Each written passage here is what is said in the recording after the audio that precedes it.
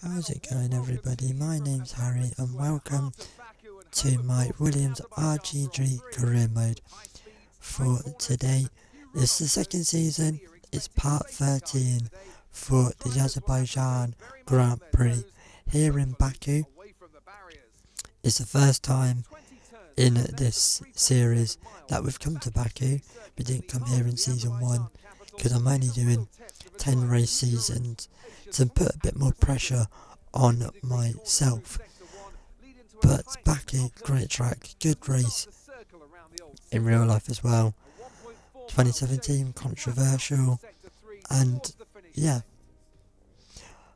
I am going to let Crofty talk his usual rubbish, and I'll be back for the start of the Azerbaijan Grand Prix. With the race minutes away from starting, here's what today's grid rundown looks like. Daniel Ricciardo has a clear view ahead from pole position, and Lando Norris lines up alongside. Looking at the rest of today's grid, we have Leclerc, Vettel, Lewis Hamilton and Perez, Gasly, Stroll, Sainz and Yuki Tsunoda, Bottas, Joe, Kimi Raikkonen and Giovinazzi, Verstappen, Ocon, Mick Schumacher and George Russell, Mazepin and Brown. It's almost time for those 5 red lights to go out. Then let's see who can prevail today. So we're taking new components, so we're starting last. We've got nothing to lose, so we might as well go aggressive. The one stop, whereas we maybe could scrape a point, I think we probably got more of a chance by going aggressive. But yeah, McLaren front row, something I weren't expecting. They've made great progress over the winter. And we're out and we're underway in Baku. It's a great start by Daniel Ricciardo, who gets ahead of Lando Norris. We're going to go down the inside of several cars. We've already got our teammate on one of the Haas's. As we now try to go down the inside again into turn 2, we need to get our front wing ripped off there by Max Verstappen, who's also down at the back. I think he's taking engine penalties as well, as we're punching a big hole for those behind. I don't know why there's little pixelated parts. I think that's just a little bug at the time. As we tried to go down the inside of the Alfa Romeo there, couldn't quite get the job done. But we've got a goodish start. Gained a couple of places, more than I was probably expecting. From last, we got all the way up into P16, so that's 4 positions. And now we're on the back of Kimi Raikkonen, who is somehow still here, because he's retired in real life, and he's outlived Alonso, he decided to come back for 1 season.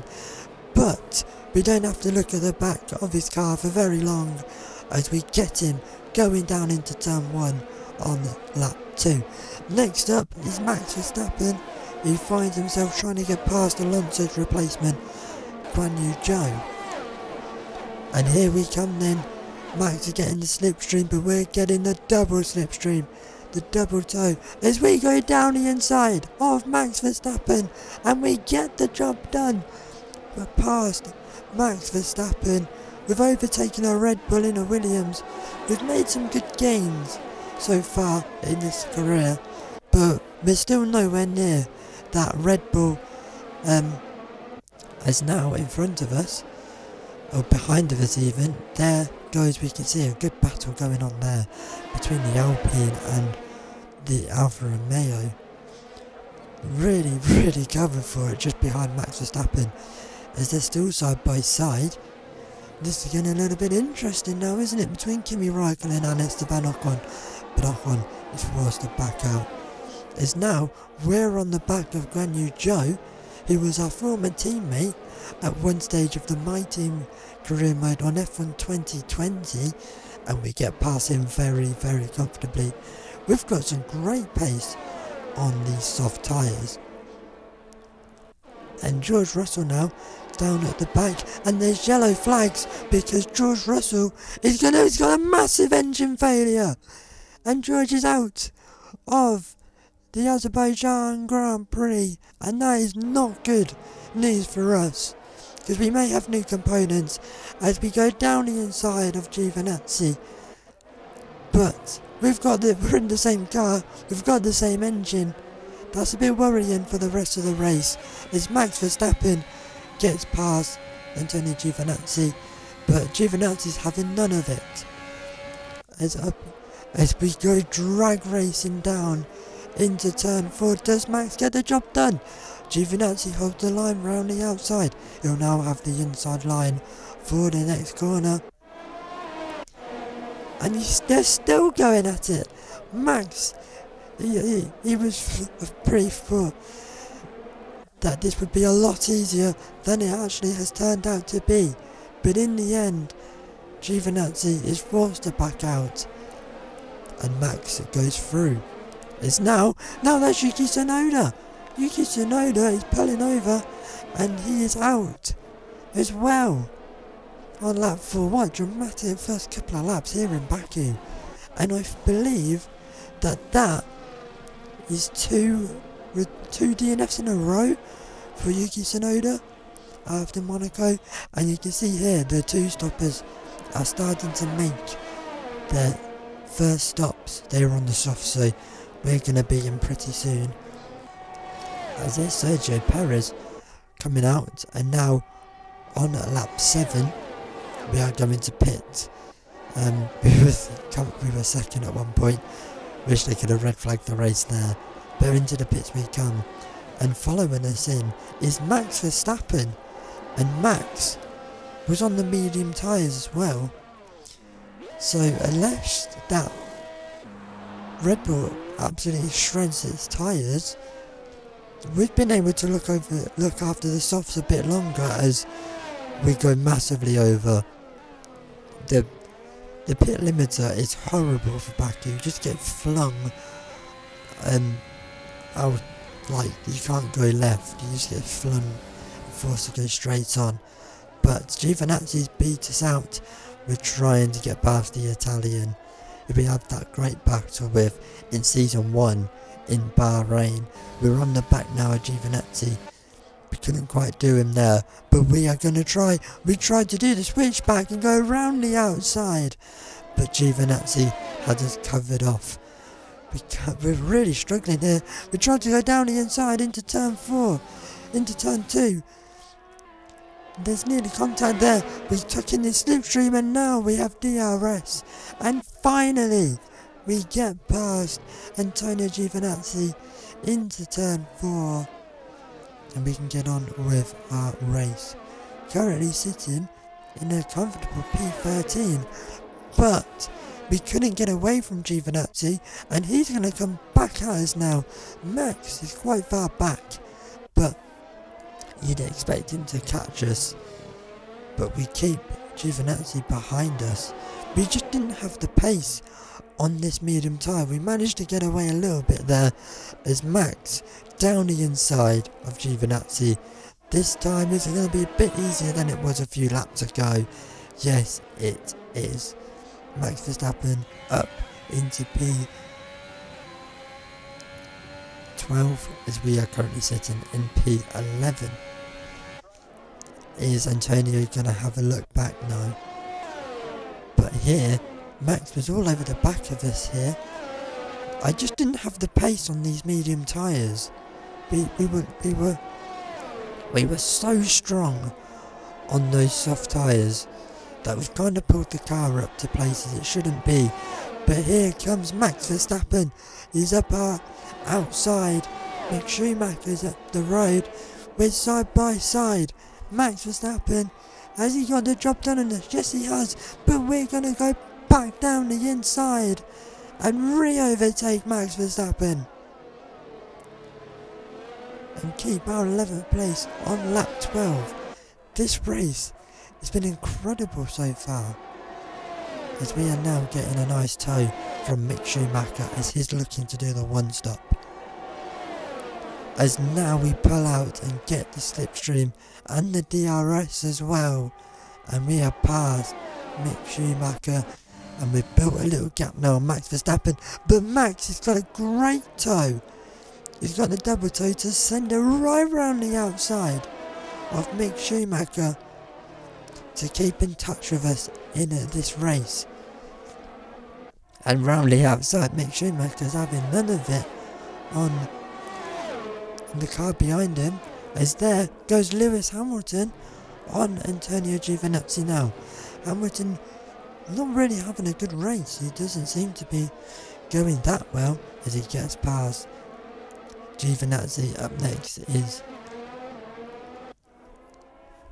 is the other Alfa Romeo. As down the inside goes Max Verstappen, and we've managed to get the cutback side by side into the castle section, the most tightest part on the Formula 1 calendar. Max had to back out of it in the end because I wasn't.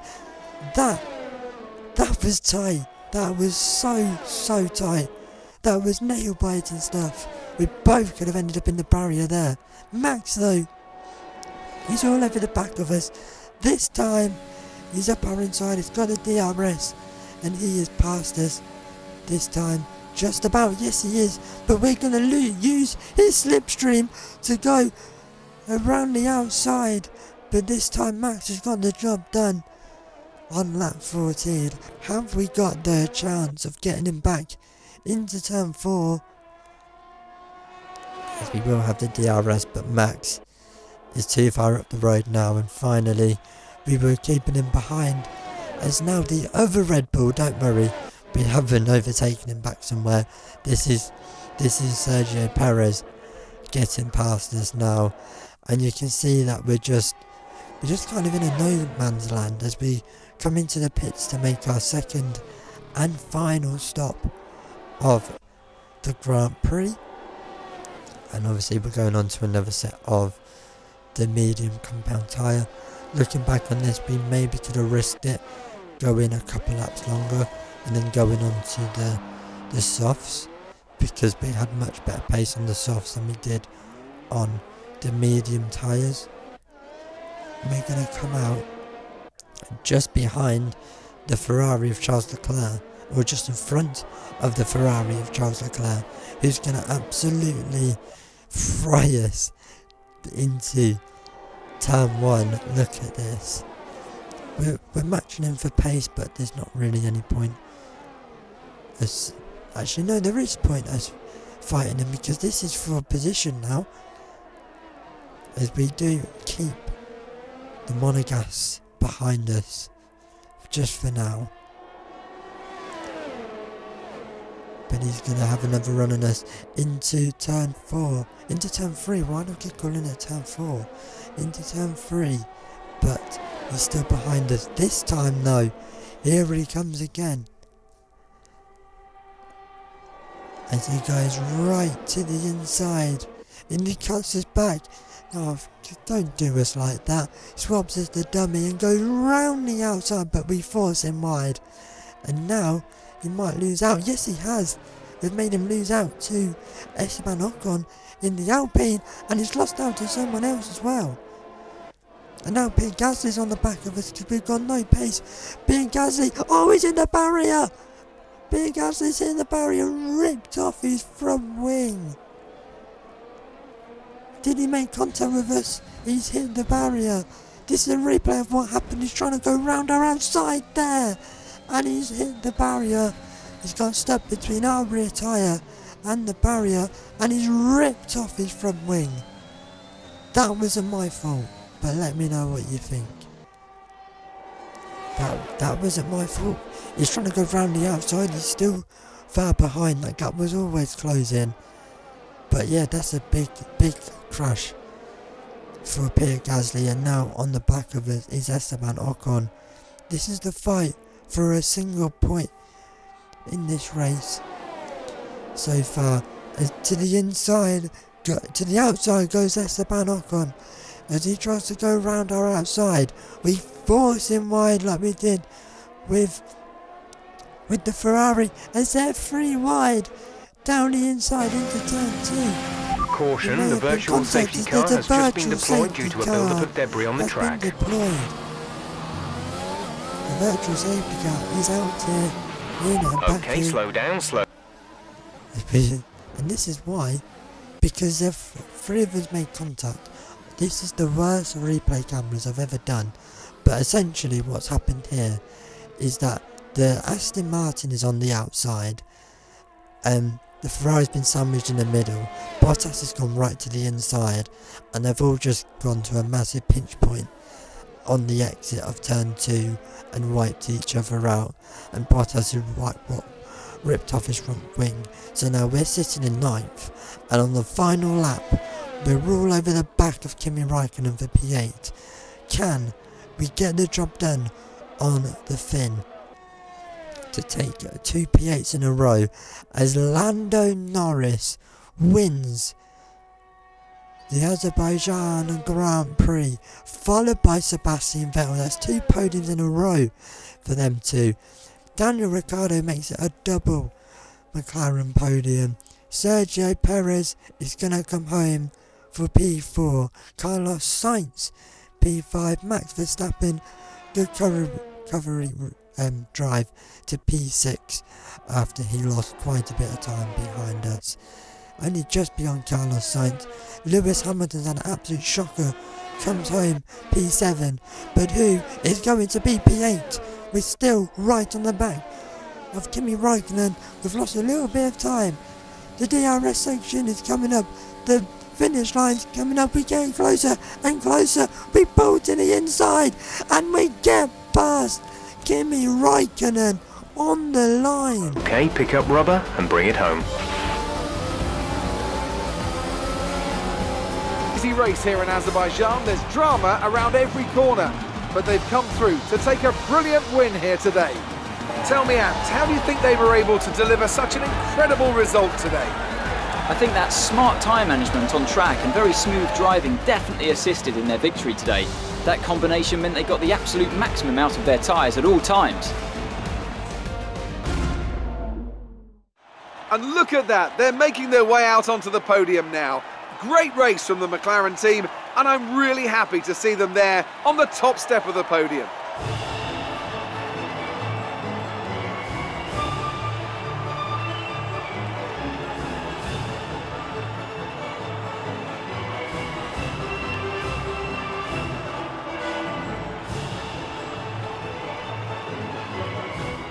What a dramatic end to the Azerbaijan Grand Prix. There's always drama. It started off well, that race, and then we just turned a bit stale. We didn't really have any pace. This is the drivers and constructors standings. We've starting to get a few points on the board after Baku and obviously here and in Monaco. But if you have enjoyed that race, very, very tense driving up to the line. We just beat Kimi Raikkonen. If you enjoyed that, you want to see more, the next race is in Canada, and I will see you for that one. Like and subscribe if you want to see more. Hope you enjoyed this race, and I will see you in Montreal.